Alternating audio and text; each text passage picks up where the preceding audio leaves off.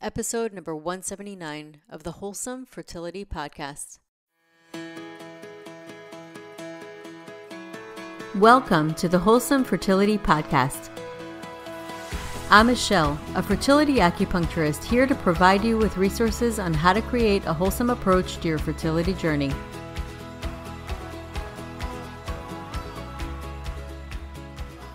My guest today is Zita West. Zita is a leading fertility and pregnancy expert. She's a practicing midwife, acupuncturist, nutritional advisor, and author of 10 fertility and pregnancy books. She's acknowledged as one of Europe's leading experts on how we can improve our prospects at each key stage of the reproductive process through natural means or, if necessary, through medical intervention. Zita has been involved in fertility now over 30 years, and over that time, thousands of couples have come to her for advice on how to get an optimum shape physiologically, nutritionally, and emotionally for all the vital stages of childhood, from preconception to conception, pregnancy, and the months immediately after birth. So welcome to the podcast, Zita. Thank you for having me. It is such a pleasure and an honor to have you. You have really contributed so much to the fertility community, to women's health, and I'm really, really excited to have a conversation with you. And I'd love for you to share your background. I know you have a really huge background and a wealth of information, so I'm really excited to have you introduce yourself. Okay, well, I am a midwife. I've been a midwife for over 40 years now. And as a result of getting postnatal depression when I had my second child, who's 34, that's when I started to look at complementary therapies, and it led me to acupuncture. So I trained as an acupuncturist, and I brought it into the National Health Service over here. Then I went on to set up a clinic, and I've written books, and I've got a range of products. So it's been one thing after another over the last sort of 20 or 30 years, but all good. Yeah, all good. And I'll tell you, I love the fact that you have a clinic that is really all encompassing. Yes. So Yeah. share about that because you don't see that often. No, I think that, like, for me, when I set up my first clinic, it was about trying naturally. And I was seeing more and more women that were going down an IVF route. And it's probably the same in the States as it is here. There's a big divide between evidence-based medicine and acupuncture and, all of these things. And I think that the tide is changing. I think doctors are Yes. starting to believe more now in it.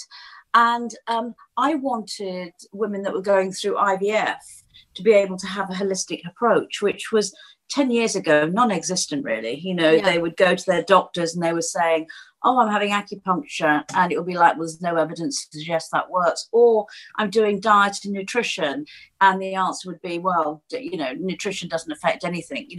And women are very intuitive. They know what they want. They want to be Yes. proactive. They want to be in control of their situation. So my idea for the IVF clinic, along with the team that helped me set it up, was to be able to offer that holistic care, so much so that we offer nutrition as a part of our package. So there's no charge for nutrition, because we want everyone to get the right lifestyle and nutritional and supplement advice. I love that. It makes me so excited because it's true. It really makes such a huge difference. It really makes such a difference on the body. People really do respond. And I think that Yes. you're right. A lot of people are starting, a lot of doctors I know, even in my area, are starting to become a lot more open to alternative medicine in Yeah, yeah. conjunction. Yeah, Because, to at help. the end of the day, you've got evidence, which is really important, and I'm very based in evidence-based medicine. But you've also got women in front of you that are going through a really, really tough time, and it's very, very challenging. And no matter whether you believe in acupuncture or not, the support that a lot of acupuncturists, hypnotherapists, nutritionists give to women and couples going through is, well, it's immeasurable. You can't measure it. Yeah. But that their sense of well-being is good. They feel a lot better supported as a result. And typically, I do get a range. I get some people that come in months before Yeah. planning their IVF, and then sometimes it's kind of like a month before. So typically, what's your recommendation? How much earlier should people start with alternative medicine, acupuncture, and diet before starting their treatments? Yeah, well, when women are going for IVF, we prepare them 4 to 6 weeks ahead of Mm. time. If they can have acupuncture longer than that, well, that's great because the studies show it should be at least 3 months. But not everybody can afford to do that. And Yeah. if you're working and you're in a stress job and finances are key, it's difficult. So we like to start it before they start an IVF cycle. Then we will do acupuncture when they're going through their protocol during stimulation. Then usually on the day of transfer, and then that's generally it. But they will have had nutrition in the lead up. We offer free counselling sessions, so they can have Oh, that's counselling. amazing. And I work very much with the mindset. I've just set something up called Hug, which is heart, uterus, and gut, and it's based on neuroscience and ancient Chinese wisdom. Oh, that's awesome. So talk to us. I love hearing the evidence and some of the science behind things that have been taught for so long, like ancient Yes. medicine, and I would love to hear about that. Well, it's quite interesting because, one of the questions I always ask a woman when she comes into a clinic, is there anything that you think is stopping this from happening for you? And women don't have to dig too deep. It's on the surface. And the answers I often get is I've had a termination in the past. I've got low self-esteem. Hmm. I've had some sort of violation or abuse, mental, physical, sexual. I'm overweight. I never thought it was going to happen for me. And some of that plays out in your life. And I think, when you start to try for a baby, your self-beliefs are really important. So your past, your present, and your future is in your head when you come in. Hmm. And for many women, they've had quite traumatic pasts or very difficult relationships with family. And I think that all feeds into when you are trying to have a baby. So one of my bugbears in the UK is the way we medically label women. So we talk about Yes, women being 100%. low responders and poor AMH, geriatric eggs. What else are the sayings? I don't know, Michelle, but it goes, failure, IVF failure. Yeah. And it goes on and on and on. So there's a constant story that women start to tell themselves Hmm. about their situation. Oh, I'm a poor responder, or I'm fertile, and this, that, and the other. And so with how I've merged the Chinese medicine and Hug is that in Chinese medicine, as you know, the heart is the emperor. It's the seat of the body. It's the controller. If your heart's out of sync, it puts you into a panic. And very often in Chinese medicine, the heart is about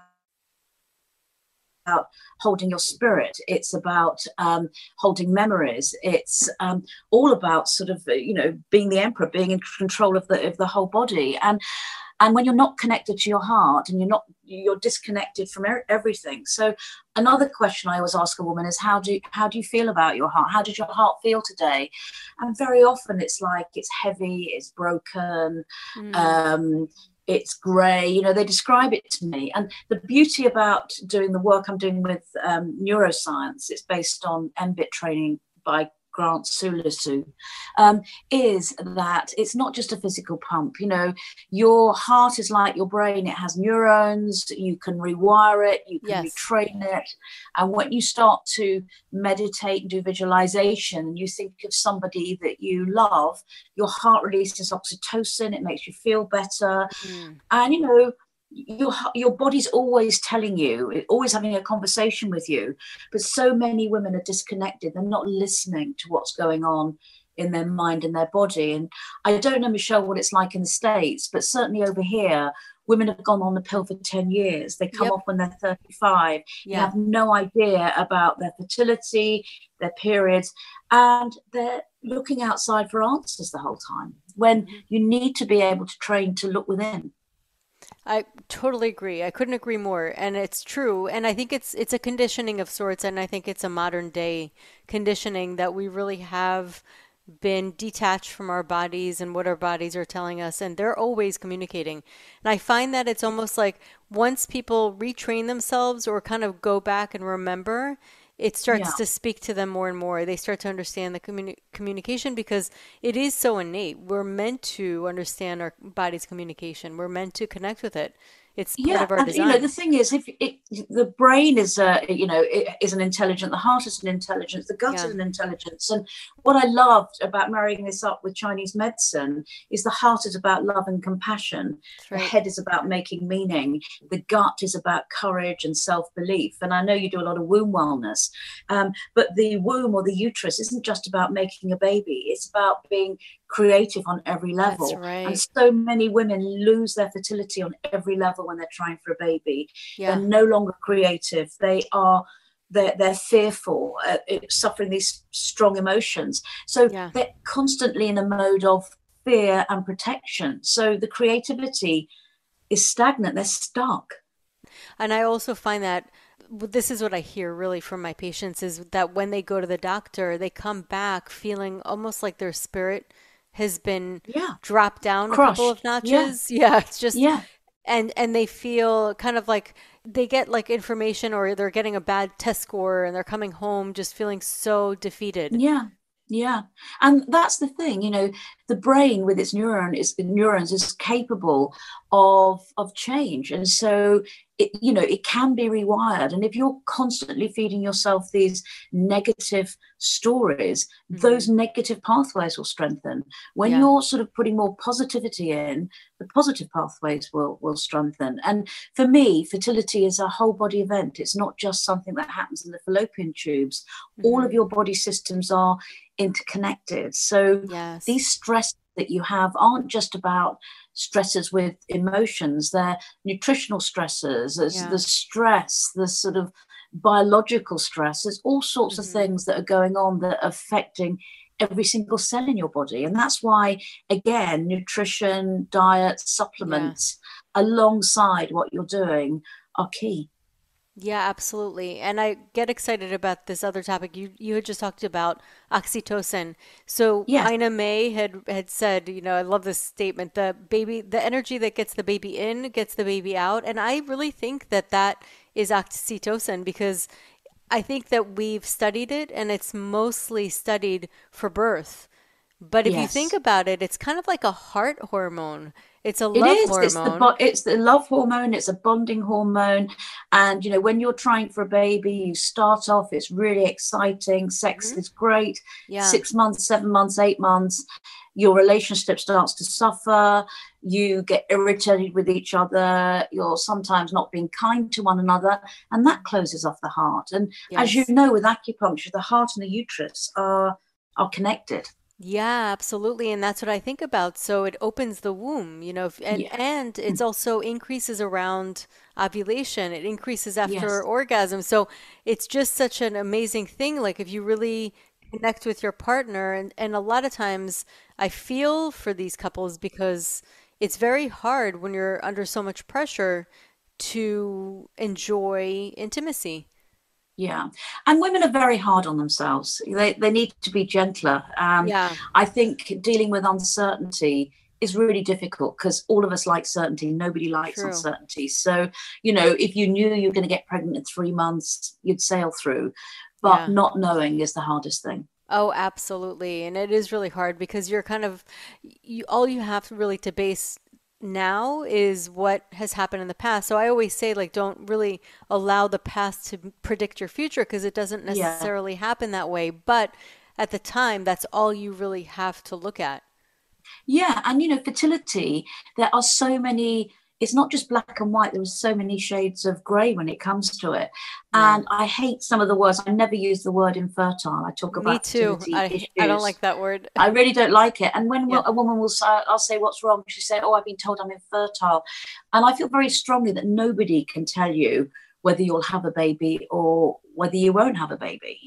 How many people have you seen over the years with low Hmm. AMHs and all of that have gone on Yep. to get pregnant, but they've lost all hope because they've Yes. been told that they're infertile? Yes.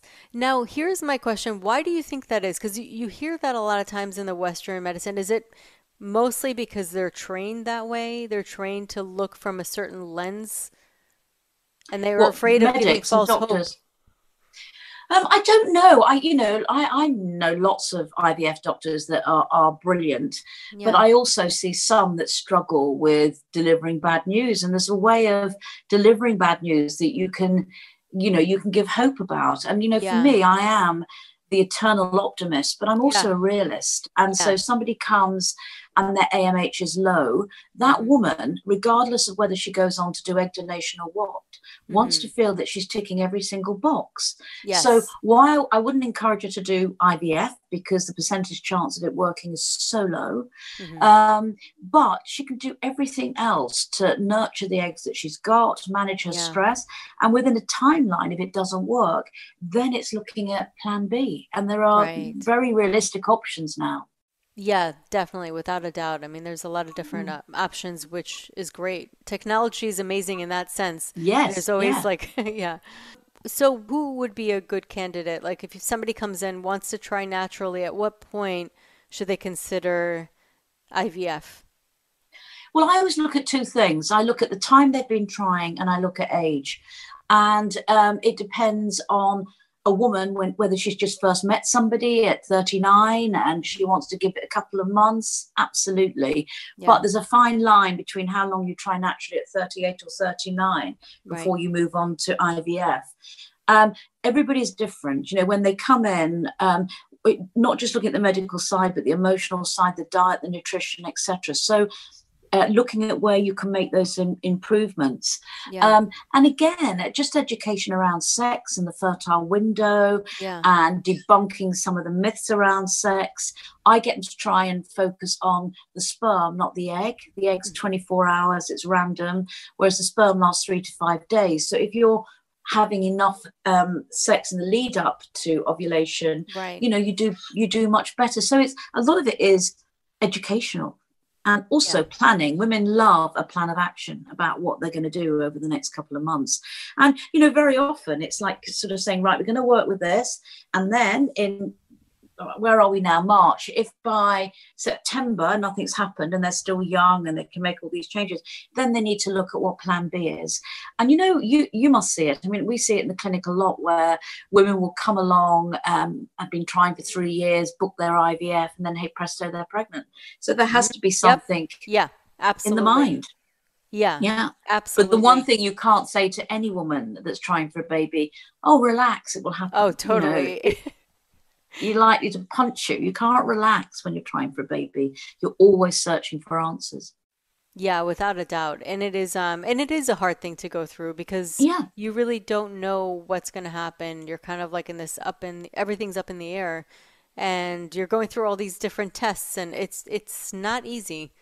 no, it's not. It's not. And it's quite interesting seeing the changes over the years. And I've always been a believer in nutrition. I really do think it's the foundation to healthy eggs and sperm. But sometimes women are too restrictive in what they're doing. Yeah. And I know that sort of like in Western medicine, very often a woman is told that you're born with all the eggs you're ever going to possess. There's nothing you can do to improve them. And I disagree with that because, an egg has its cycle it goes through. But, when you think that the environment in which that egg is growing is susceptible to your diet, your nutrition, the supplements you're taking. And we know things like vitamin D are Hmm. really, really important for egg and sperm quality. Hmm. And some tiny studies that have been done on vitamin D show that women with higher levels have got a better a chance of success. Hmm. And we know if you're black, if you're Asian, or if you're living in Northern Hemisphere, you don't get enough vitamin D in the Hmm. winter. But we're equally seeing now, and one of the things I'm quite excited about, I've just brought out 2 products, FemSieve and Mensieve. I have to Hmm. send them over to you or look online. And I'm a huge believer in the vaginal microbiome. That is Hmm. becoming more and more prominent in terms of when you're going through IVF. Hmm. And it's all about probiotics and getting a good environment.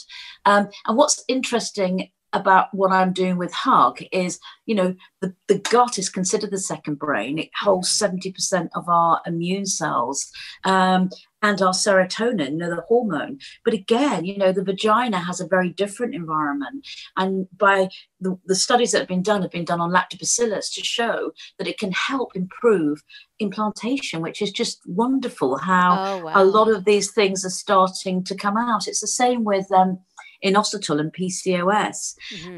Studies have been done on inositol to show it helps with regulating cycles. It's as good as metformin for PCOS in some women. So it's quite interesting that nutrients and nutrition and supplements are increasingly becoming part of mainstream. It is. And it's interesting because when I got out of school, I studied Chinese medicine. I knew a lot about herbs. I didn't know much about supplements. And then eventually, when I worked with fertility, you really do need to know your supplements, not just because it's good to know, but it's also a lot of times people doing IVF cannot take herbs. So you have nothing else but supplements. Yeah. I'm the opposite. I know nothing about Chinese herbs, but about vitamins and minerals. Yeah, but they're huge. I mean, you could do so much with that because there were so many times I couldn't do herbs. And it's all about the supplements, but the supplements really do make a difference. And sometimes people feel like it's overwhelming to take the supplements, but I explain to them that you just, in today's day with overproduction and over planting, you don't have the same nutrition in the soil as we used to. Yeah, absolutely. And, you know, living a busy, fast life, you deplete your body of nutrients if you drink too much, if you eat processed foods.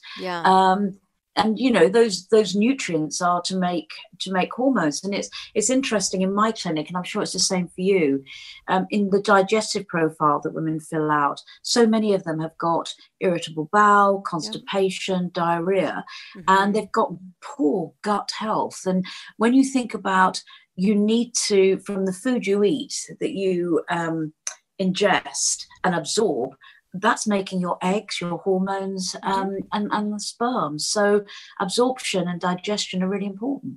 Right. And that's another thing is sometimes people have poor gut health and then they'll take lots of supplements and those supplements are not getting absorbed correctly. If they have sensitivities, inflammation, it's just not coming in. So it's a whole revamp, and sometimes it's hard because food and diet are so behavioral and they're so primal for people that it's a shift.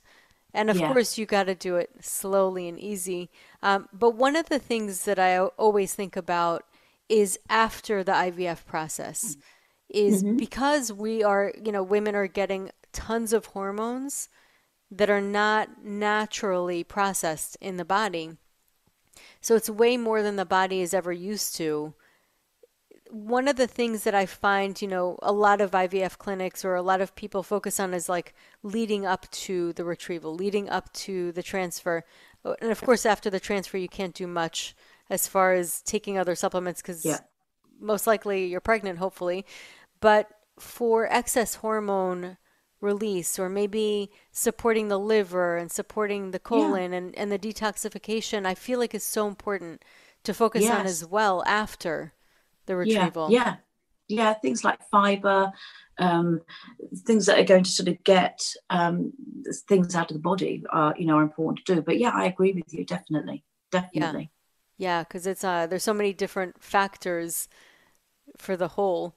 Now, as far as egg quality and sperm and when they come together, and of course hopefully have healthy embryos, what I find a lot of times is that men's sperm are not being focused on as much, or it takes a lot longer after dealing with fertility challenges to look at the sperm. And if they do look at the sperm, they're not looking necessarily at the DNA. They're looking at the count. They're looking at the shape and the, morphology and motility. And so, do you guys at your clinic focus on DNA fragmentation? Because that is an important aspect. What's difficult about it, what's great about the vaginal microbiome is that you know that you need to take lactobacillus, that probiotic that will help. Specifically for I think the difficult thing with sperm is that some of these tests that are done on DNA fragmentation,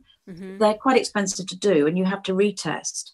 And people can't come up with the answers about what men need to take. There's always a debate going on about vitamin C, vitamin E, omega-3.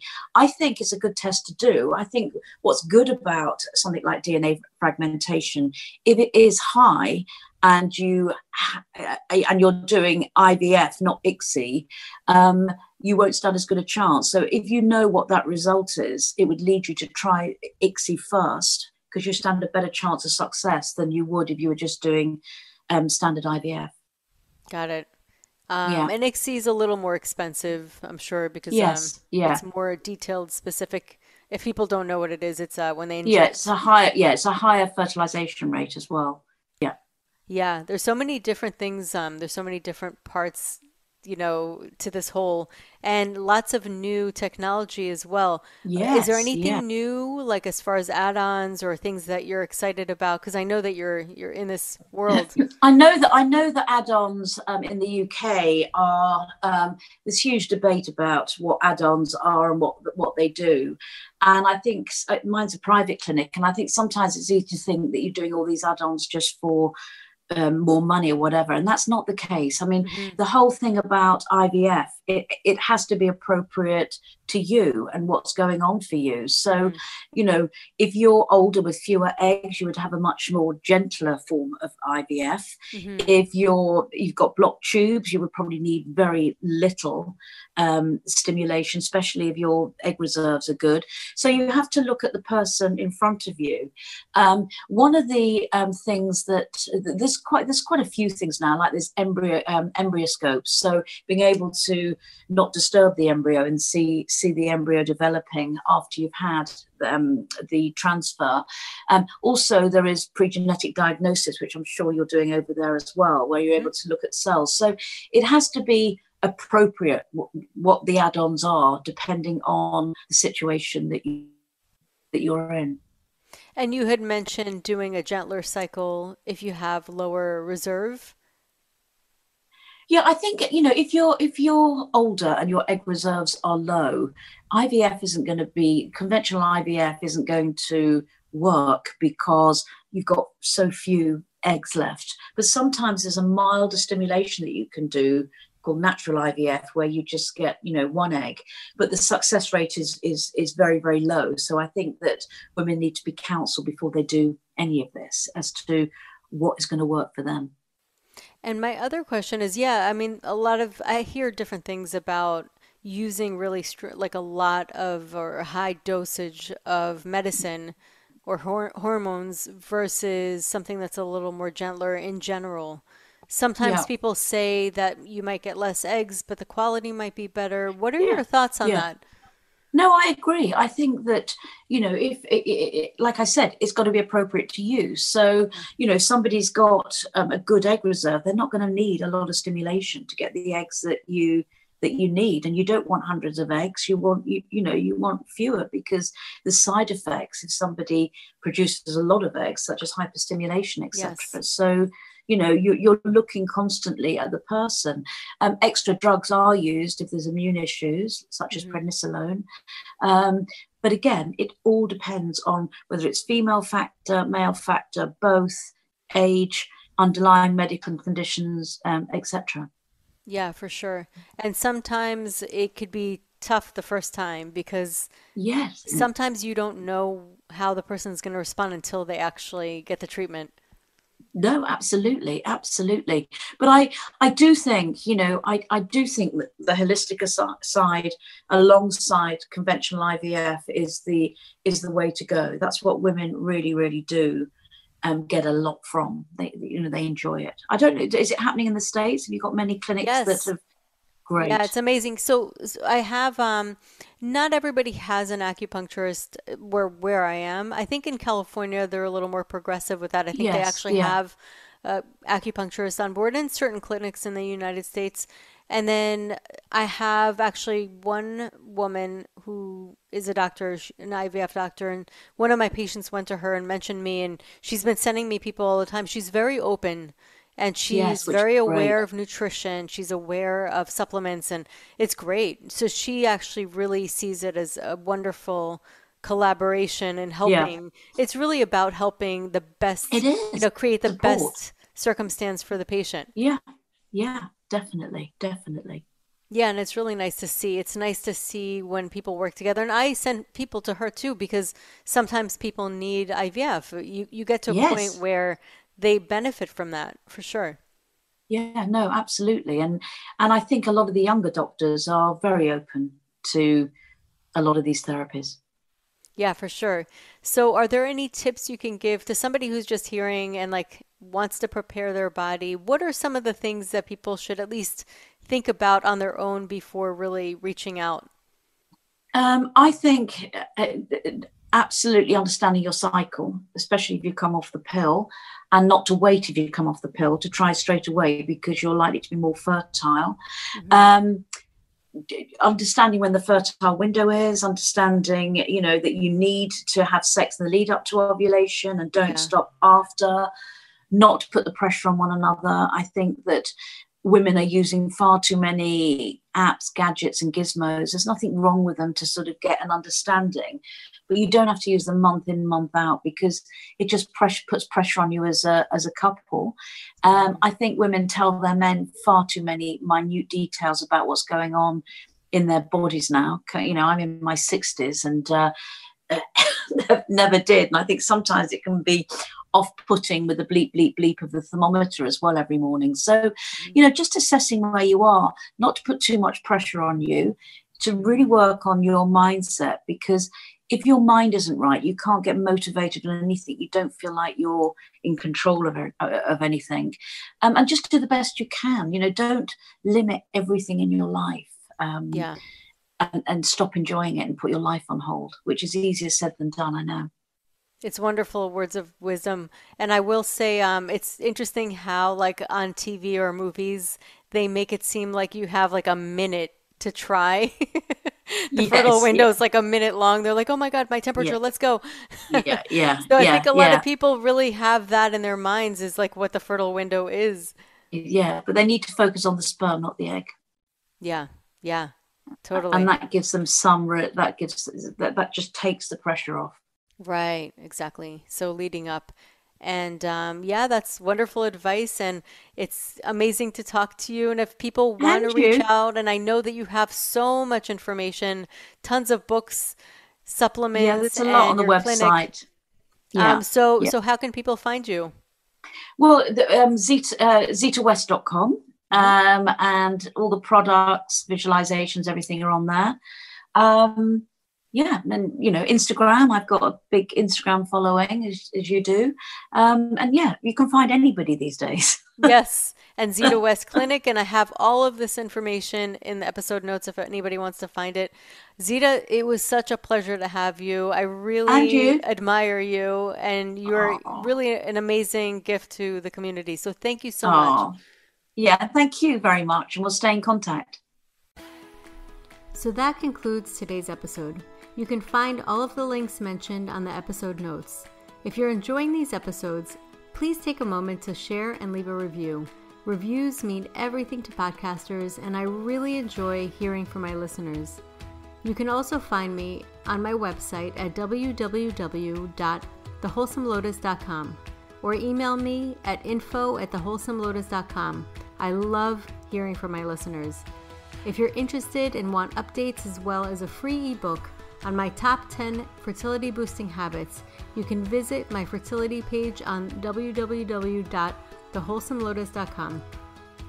I thank you so much for listening in and hope that you have a beautiful day.